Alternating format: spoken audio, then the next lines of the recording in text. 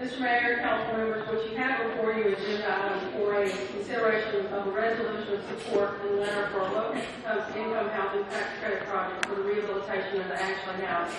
What I've attached in your agenda packet, first of all, is the tax credit policy is adopted by the city of Valdosta for any time these projects seek this resolution of support from the city.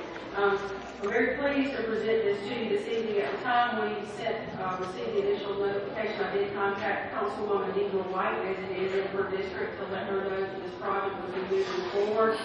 The applicant, IDP Housing, with President Mr. Rhett Holmes, and Mr. Holmes is here this evening, is proposing to acquire and rehabilitate the 61-unit development, 7-story building in downtown Valdosta, using the low-income housing tax credits as well as the historic preservation tax credits, which I'm extremely excited about since this property is a contributing property in the National Register District.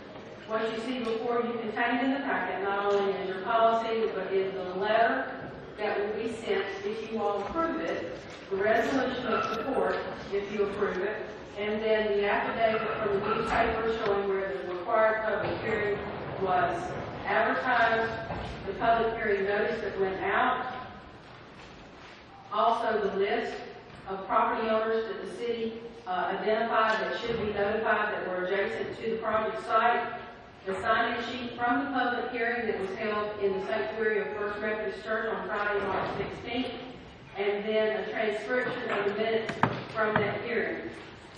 Staff is requesting approval of the resolution of support and letter that is contained in your packet again for this low-income housing tax credit application for the acquisition and rehabilitation of the Ashley House.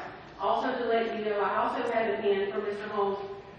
Since it will be an acquisition, I do have the legally executed purchase and sale agreement between the current owner and Mr. Holmes, which was another requirement that I had at this project to come forward.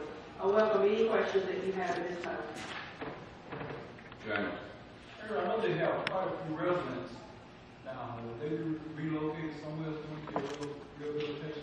Councilman Wright, from what I understand from the public hearing, one of the things that they're going to try to do, and I don't know if any of you recall, and Councilman members, you may, this project actually went through a significant rehabilitation in the fall of 1996. One of the first ways, Councilman Wright, they're going to look at doing exactly what they did then and do it floor by floor. And then where they have vacancies, they'll move those residents into those vacancies. And of course, because of the involvement of the U.S. Department of Housing and Urban Development, they have to, of course, work through the relocation requirements. If that comes up as far as off-site, it's my understanding from attending the public hearing, they want to keep that to a minimum. One of the things I'm really excited about is a lot of the residents were at the public hearing that day, which I felt was very important for them to hear firsthand.